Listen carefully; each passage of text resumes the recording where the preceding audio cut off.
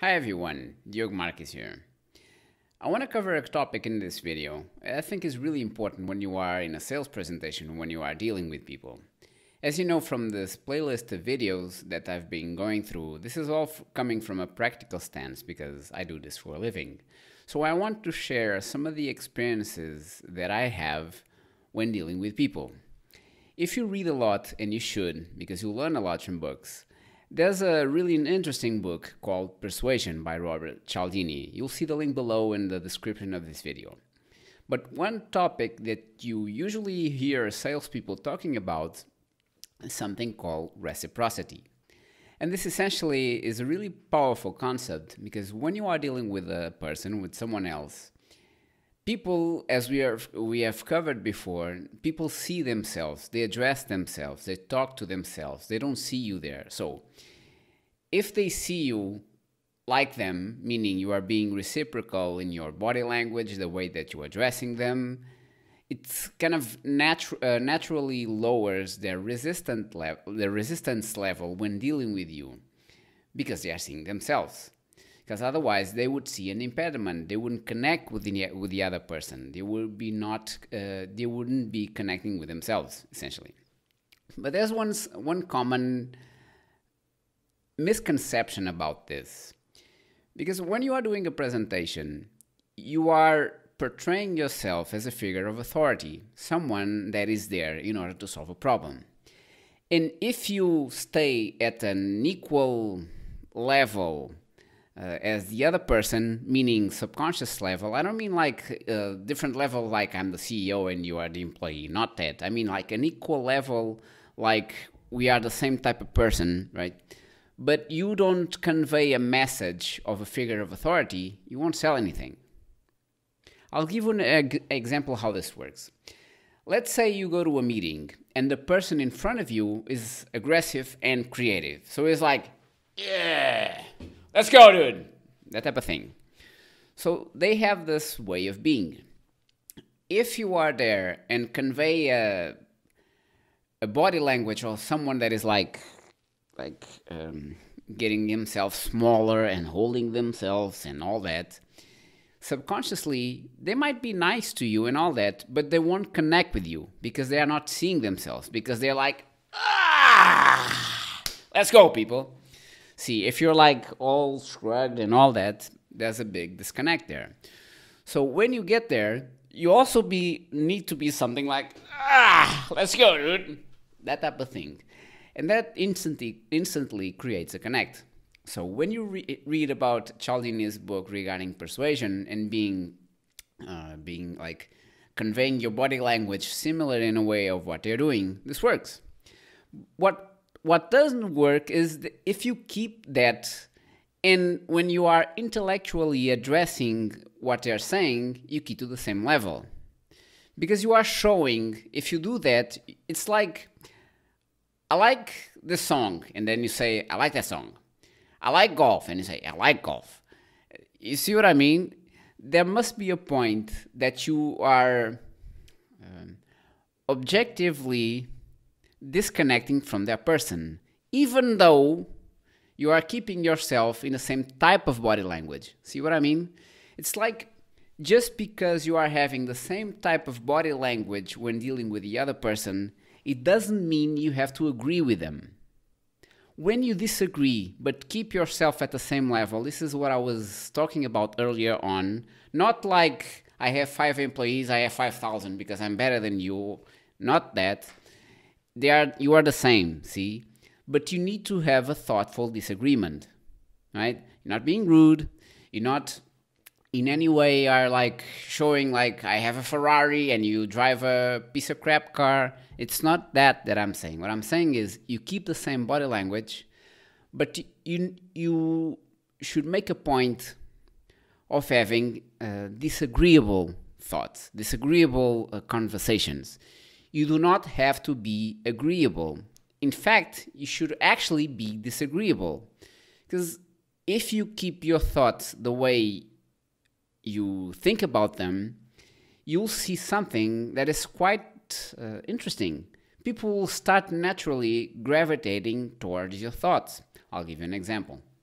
So let's say you go to a meeting, you start doing some like small talk, right? So you have the same type of body language like we have been addressing here up until now. And then you're talking about, let's say, food. For some reason, you just start talking about food. And he says, I like meat. And then you say something like, I don't like meat, I eat fish. You do not have to justify yourself. You do not have to give any explanations. You are being disagreeable, and you should be disagreeable because you have your own points of view regarding things. And you'll notice something. If you keep to yourself and you are clearly demonstrating that you are not the bit interested in trying to kind of please people, like you are keeping your thoughts to your realm, to yourself, you are keeping the same body language, but the way that you perceive the world is how you perceive the world. You're not trying to justify anything to you, just saying, I don't like meat, I eat fish. And that's it. You don't need to justify it. And you'll notice something different. People have this natural tendency to try to be in harmony with other people. And this is like a dysfunctional motherfucker. But usually they want to be like at peace with the other person. So as soon as you are showing signs of being disagreeable, you will immediately notice people trying to be agreeable with you. And that immediately puts you in the place of figure of authority.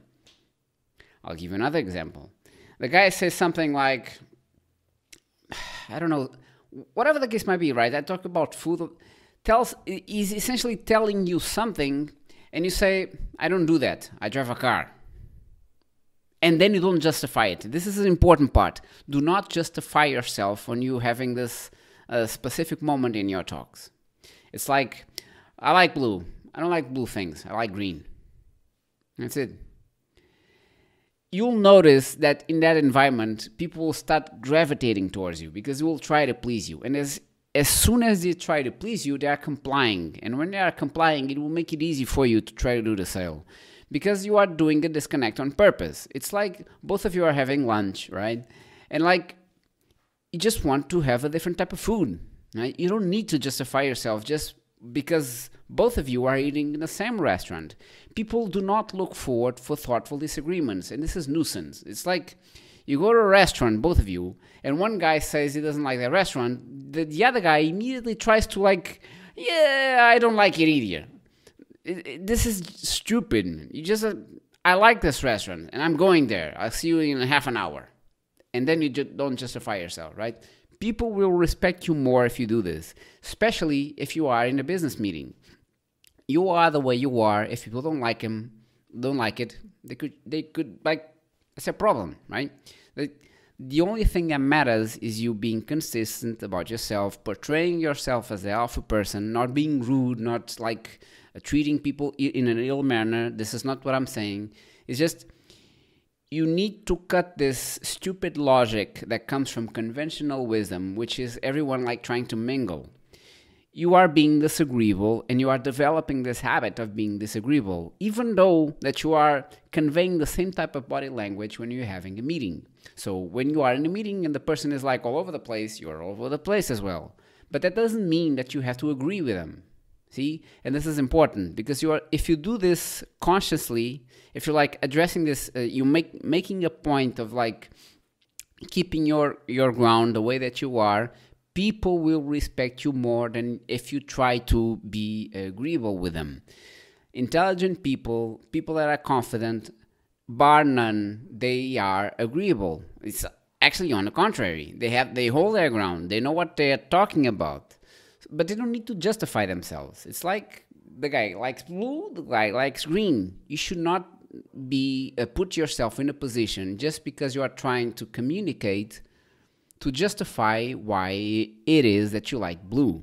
See? And this is what I wanted to share with you. So make a point of trying to see the things and situations that you are trying to be agreeable. Just try it. I'm telling you this because I'm doing this from experience. Like I said, I'm not a theory guy. I'm a practical guy. I live off commissions, and as you do this, you get better and you notice different type of pattern. It's like Einstein said, like, if you do things the same way and expect a different result, that's the definition of insanity. So just try it. Seriously, just go out with your friends and make it a point of being disagreeable, not being rude, not being impolite. I'm not saying that. It's like, keep your ground. If they say, oh, all of us are going to take out the beers, and I don't like beer, I like milk. And then you shut up. See what I mean? So try to do this, hold your ground, be confident, believe in yourself. People start gravitating more towards you because they will see that you are serious about the way that you are. You are not changing things just because people are going to the left. You said you would be going to the right, and that's exactly what you're doing. So I hope you enjoyed this video. Remember to subscribe, and I'll see you in the next one. Thanks.